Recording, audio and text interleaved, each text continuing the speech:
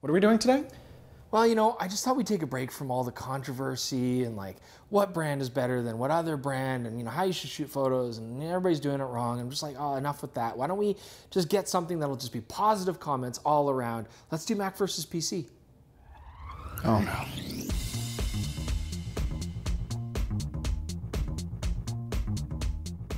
Welcome back, DPRV TV viewers. It's Chris Nichols here. And it's Jordan Drake here.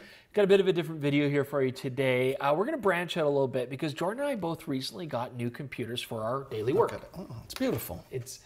It's a golden calf, Jordan. It's idolatry. Yeah, blingy is right. Whereas I've got this slick, understated Intel computer. Anyways, Understated.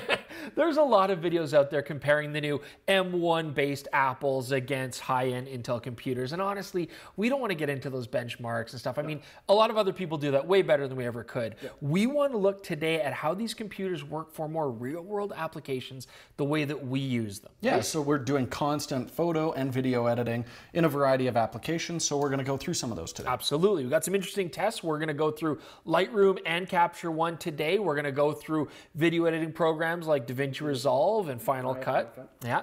And we're even going to do a little bit of gaming because I think that's fair. It doesn't factor into the point of this video at all. Now, I have always been a loyal Windows PC user. I used to build a lot of computers, putting components together, and I love not only the fun of that, but the idea that with Windows computers, you're using many different companies, mixing and matching parts, and I just love that kind of free enterprise, open market kind of feeling, as opposed to the evil conglomerate, the Mac monopoly, and its way of oppressing people. So, you know, I also do a lot of gaming, and that's a big part of it, right?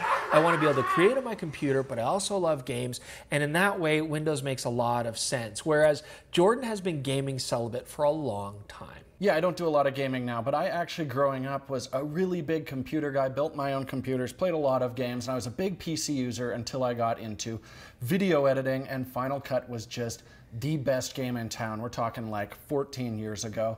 I bought a Mac, I haven't looked back since, and I've kind of fallen off the computer bandwagon. I mean, I don't know what these GPUs and SSDs and things are. I just grab a few $1,000s, walk into the Apple store every 3 or 4 years and say, like, turn these monies into a computer, and they give me a new Mac and it edits video very well. Now, throughout all of this, Chris has given me an incredibly hard time of like, Jordan, you could just get more raw performance for the same amount of money with a PC. But honestly, I think with these new M1 Macs, the tables might have turned. You're enslaved to your golden overlord. So the computer that I'm using today, this is a Gigabyte Aero 15YD. This has Intel's i9 chip. It's their 11th gen chip. It's got an NVIDIA RTX 3080, fantastic, 32 gigs of RAM. So a very powerful rig overall. I especially love the fact that now this computer actually intelligently scales the CPU and GPU overclocking and fan control based on whether I'm surfing the net or editing video or gaming, and that's been really convenient. It's a huge step up from what I bought originally, which is a Gigabyte Aorus 15. Now, that had some good specs in it, but it's 3 years old, i7 chip, RTX 2070. It did a good job for gaming, but for editing videos, I never felt confident doing 4K. It was always quite slow. I had to use proxy files, and it just wasn't ideal. So this is what I needed. Now, this is admittedly quite an expensive computer, and it kind of hurts a little bit because I always gave Jordan such a hard time for how much more affordable PCs were for the same amount of performance. So Chris and I both used desktop computers until we started working for DP Review. Then we used laptops because we were traveling quite a bit. Now, for obvious reasons, travel hasn't been quite as much of a part of our lives. So since then, I've picked up the iMac 24-inch M1 version with 16 gigs of RAM. Now, you might be thinking, desktop versus laptop, it's not fair at all. But the cool thing with the M1s is whether you get the iMac, the MacBook Pro, or even like a Mac Mini or something, they're all using the same basic components. So performance will be really similar across them. I just wanted a nice fancy screen, and I like the gold color that comes along with this. But I'm coming from a 3-year-old i7 MacBook Pro that cost me like $4,500 when I got it. Chris gave me a really hard time on that, and we're going to see how the performance compares. So for our first test, we're going to talk about photography. I mean, programs like Lightroom and Capture One utilize a lot of components of your computer. The speed of your drives, processing power, video cards, it all plays a factor. We're going to start with Adobe Lightroom, and we're going to import RAWs and edit them. And again, we're really focusing on the performance just on a real-world, day-to-day kind of situation, how we would work with them. Exactly, and I want to say we're not running any kind of screen recording software because it could slow the computers down, so enjoy the reflections on the screen. So basically, starting up Lightroom, we had no issues there. Both computers are basically the same speed, very quick. Importing 240 files, again, very fast, no issues there. Now, when we worked with the Sony a7R IV file, because it's a large raw 61 file, megapixels. yeah, we actually had no issues there either. Basically, any changes we made to white balance or exposure happened real time. Yeah, on both computers. So there was one issue though when it came to then applying those edits to all 240 files for our time lapse. Yeah, so this is something I do all the time. When I'm doing time lapses, I'll take a whole bunch of raw files, make a basic edit, apply it to all of them. And on my older i7 computer, as soon as I apply it, you're just waiting forever for it to actually apply those changes, where on the new M1, it was just like click, boom, it's ready to go. Yeah, you were like, I'm done already. And I was like, oh, I still have quite a few seconds left of editing. So yeah, there was a bit of slowdown there, but then we had to export those files to JPEGs. Let's do it now. Go. All right, Lightroom is rendering. Yep, it's going.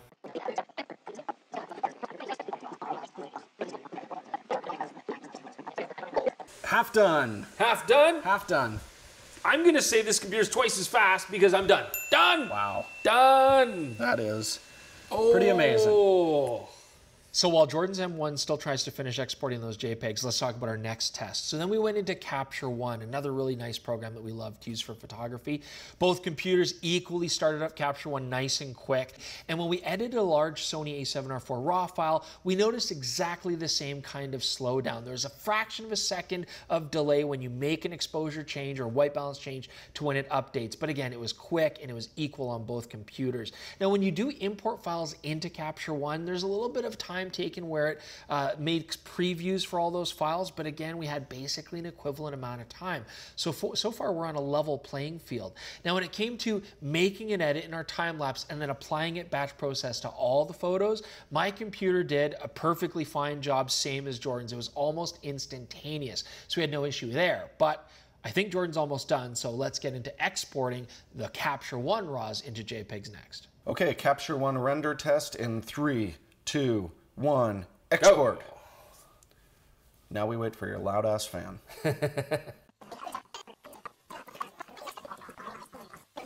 3, 2, I'm done. Oh, done. I'm like 85%.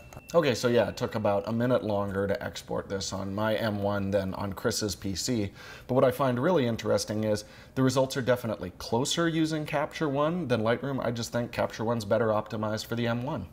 So Jordan, it looks like when it comes to photo editing, the Gigabyte Aero exporting. Yeah, the Gigabyte Aero has an advantage in both platforms.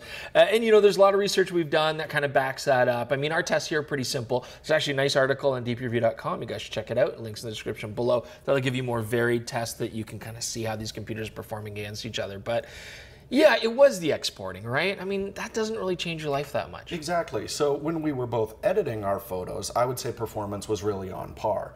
Both very responsive, and that's really where you're spending most of your time. It's not like you're constantly waiting for exports with photography. Yeah.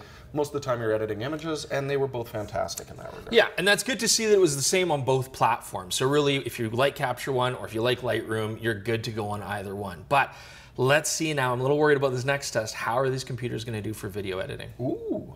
So for our video comparison, we decided to use Davinci Resolve because it's available for PC and Mac, and it's pretty well optimized for both of our machines. We didn't use Premiere because Chris and I don't like Premiere, so other people are reviewing Premiere. Go watch their videos.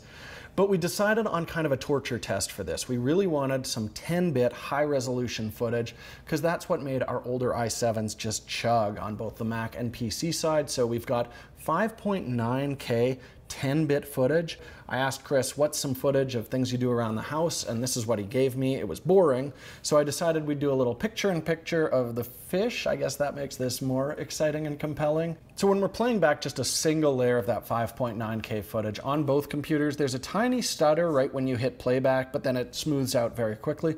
And it would play at full 24 frames per second, the length of the clip, until we applied a second layer. Now, once we had 2 stacked layers of 5.9K 10-bit footage, then both of them dropped enormously, and we're looking at like 1-2 frames per second while you're working with those.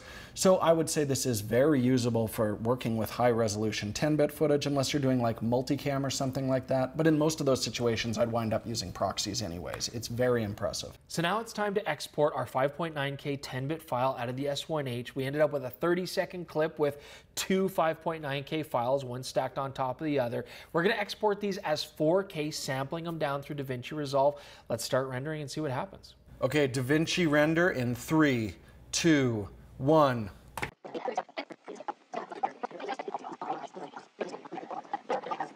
Done! Oh, you son of a...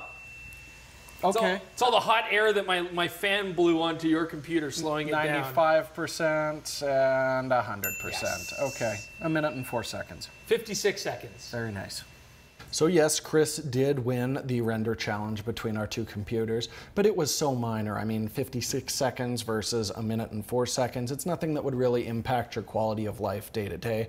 So I think if you're editing videos, both of these are going to be a great option. However, I have a little thing called Final Cut, which is made by Apple, who is the company that made the M1 chip that's in this computer. So they should play together really nicely. And what I found there, when I was editing, I could have multiple layers of 5.9K 10-bit footage stacked on top of each other with text, and it's playing back in real time. So it is just much more responsive than Resolve if you're going to do multiple tracks of high-resolution footage. It's incredibly impressive. And on top of that, when I did an export of it, it came out at 47 seconds, so faster even than Chris's computer.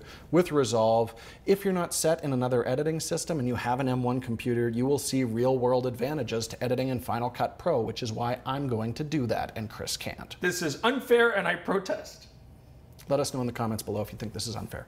Now, speaking of unfair test, Jordan, for our final one, let's do gaming next. No, look at the title. Do you see gaming comparison? We're talking benchmarks? about what we use our computers for day to day, and this is something one of us does use them for. So, you used to game. Well, like back in the, okay, so what's the benchmark these days? Is it still like Quake or like Forsaken? What do we use to test these things? You've just lost everybody under 30 years of age, but you can look it up in a book or something. No, we're actually going to play a modern game, Metro Exodus, and actually this is something that the M1 chip is compatible with. There are a fair amount of games that this computer can play. So what? I know, that's why I thought you don't just have to be stuck with Civ 5 anymore, Jordan. You can play other things. So for our first test, we want to run both computers at 4K resolution, which is pretty punishing for computers to deliver. We have everything at medium quality settings, and I tried to turn off as much NVIDIA specific stuff as I could. Ray tracing is still on, but at its lowest setting, and I've turned off NVIDIA DLSS and VSR settings.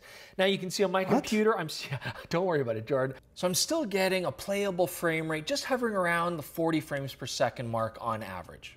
Unfortunately, Jordan's computer is down to 12 to 19 frames per second, just unfortunately not playable. So clearly, the Aero is going to be the better gaming computer. Then I decided to turn on those features like NVIDIA's DLSS, which give me a performance boost, as well as VSR, and with that variable shading rate, yes, I was able to get a performance boost, getting up to that sort of ideal 60 frame per second rate. So unfortunately, the M1's just not going to cut it. But we did want to find out, what can the Apple M1 play Metro Exodus at? Well, when we scaled things down to 1080 and kept everything at medium settings, we actually got a very playable frame rate of around 45 to 60 frames per second, averaging around 50. So Jordan could partake in the fun if he wanted to at reduced settings. So if I'm hearing Chris correctly, it sounds like I could play video games from the last 10 years on my M1 iMac, but I watched Chris play a video game even for a few minutes, and it just seems very confusing and very busy and flashing lights, and there were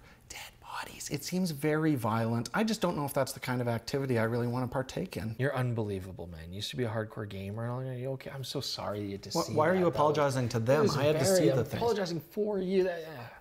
Okay, anyways, all that aside, I think what we can tell from our test here today, although on paper with all the benchmarks and research, the i9 chip is supposed to perform slightly better than an M1, for real world stuff that we're doing today, editing photos and videos, I mean, basically they're identical. No, when you're working, it felt the same, whichever of the two machines you were on. This really wouldn't make a difference going one way or the other between the two until you factor in price. Yeah, and that was surprising because I'm always so used to giving you such a hard time for spending so much money, giving Apple so much money, and yet I think if somebody was like starting out on more of a budget and they still want a performance, I don't know how you would steer them away from this. Yeah, and also this is the first generation of those things. We know there's going to be some pro stuff coming.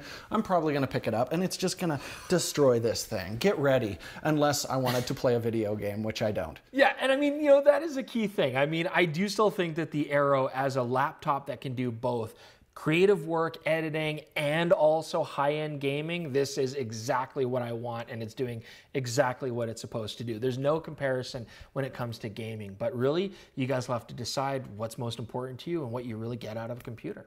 As we mentioned earlier, this is something that no one has strong feelings about, but if you happen to, you should leave a comment in the little thingy below there. Yeah, absolutely. And don't forget, we'll be back with more DP Review TV, which has been lovingly edited on this beautiful 24-inch iMac, and we'll see you guys all again very soon. Which could be also perfectly capably edited on this beautiful like you're going to start Aero. editing video. That's going to happen. I guess we're going to have to probably do more videos about computers. Yeah, one episode a month if that happens. See you guys later. I'm so sorry if you're... Stop apologizing to this.